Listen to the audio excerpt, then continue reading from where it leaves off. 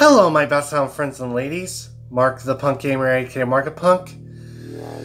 And yes, I'm finally doing the Maniac Cop 3 Badge of Silence review, finally, just to get the last one out for the review. So, I'm finally going to get this last and final movie in the series.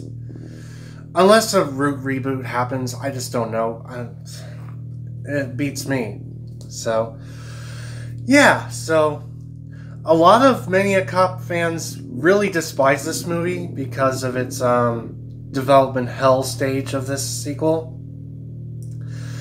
And some people like it for some reason, so which one do I fall on? So this might piss a lot of horror community fans off, so I kind of like this movie, guys, so shoot me. I think it's one of the coolest sequels in my opinion. Yeah, when it's in development hell. And yes, it's somewhat directed by William Lustig as usual, and it's written by Larry Cohan. I think Larry Cohan might have directed some of it. Who knows? My other people. So, I'm going to be defending the living shit out of this sequel because I like this sequel, guys. So, it's surprising to you guys. So, it's all positives here on out on this video. So, no mix or negatives on this video. So, just to piss you guys even more off. So, alright, let's get on to Maniac Cop 3 Badge of Silence positives about this movie. So, they did brought back the dark tone of the original first movie, in my opinion. I thought that's pretty cool. They brought back the dark tone since they got rid of the comedy in the last sequel. So, that's pretty cool. So, it's one of the coolest resurrections of this one. It's played by a priest. I forgot his name, which sucks. So, I forget things. It's a problem. So, that's a really cool resurrection. So, it reminds me of the Attitude Era of The Undertaker with his Ministry of Darkness kind of shit. So, summoning back the dead of Matt Cordell. So, I like that resurrection scene. And, yeah, that's pretty cool. Oh, speaking of that, so they finally gave a slasher villain a best theme music in this sequel, so kick ass.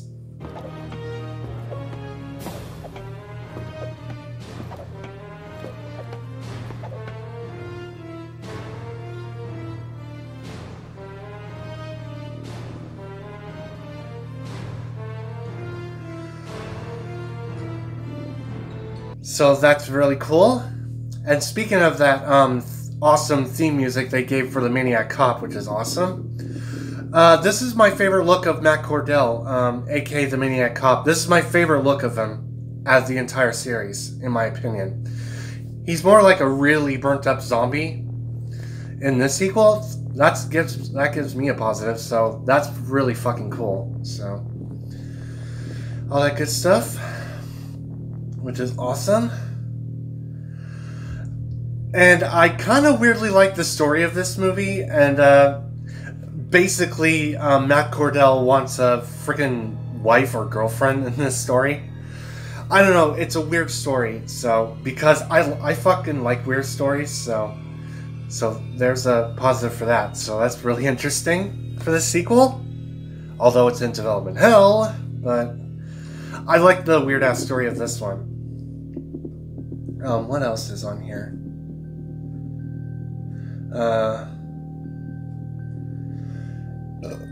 Oh yeah, the other cool thing about this, at least Robert Davi gets a lot more screen time in this sequel.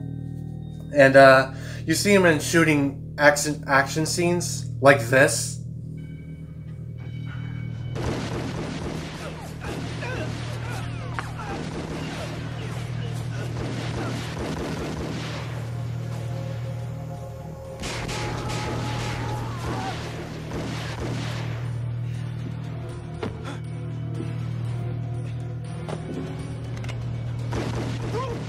So, that's cool. So, he gets a lot more screen time in this movie. So, not only Robert Davi is returning for the sequel, What's really cool, Jackie Earle Haley is actually in this movie as well. He plays as Frank Jessup in this movie.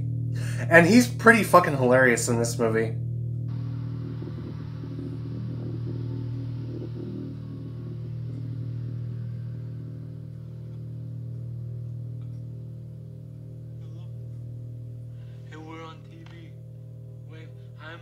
So, interesting decision to cast Jackie Earle Haley in this movie. If you guys remember that actor, he was in the remake of Nightmare on Elm Street that everybody hates. And he's also in Watchmen, so that's what Jackie Earle Haley is known for in his roles. So, that's a positive, I guess, too. So, to end off with the positives, so I really want to talk about all the kills in this movie. All the kills are fucking good in this one. No joke. No ifs, ands, and buts about it. See for yourself.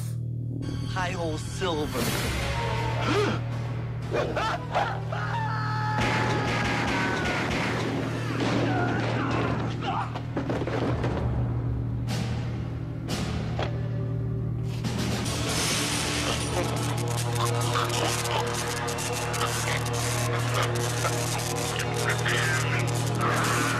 So all the kills are awesome in that movie, in my opinion. Not only the Maniac Cop has the badass look, he has badass kills in this movie. All top notch in my opinion. So, and wow, I think that's all the positives, guys. So, holy crap! As much as I gush and defend about this movie, I know everybody hates this one, but unless you've seen the unrated version.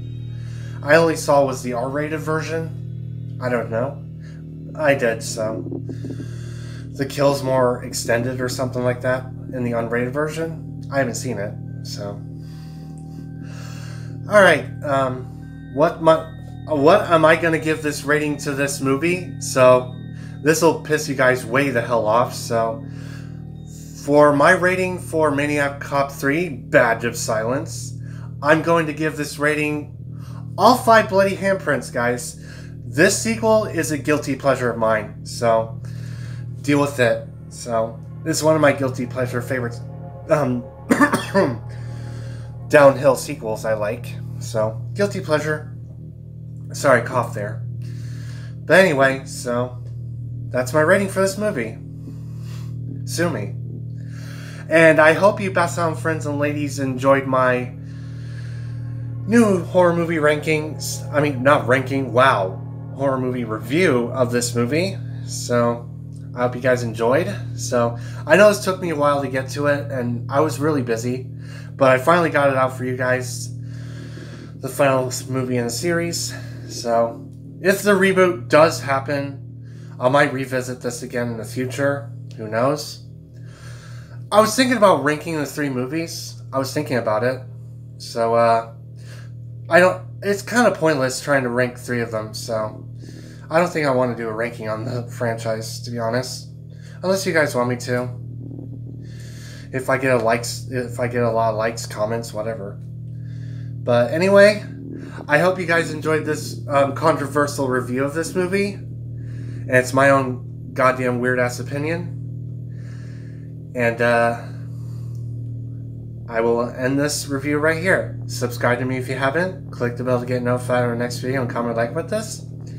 And most importantly, share this video so I get more views and subscribers. And I will see you best sound friends and ladies on my next movie review. Who knows? But anyway, see you later.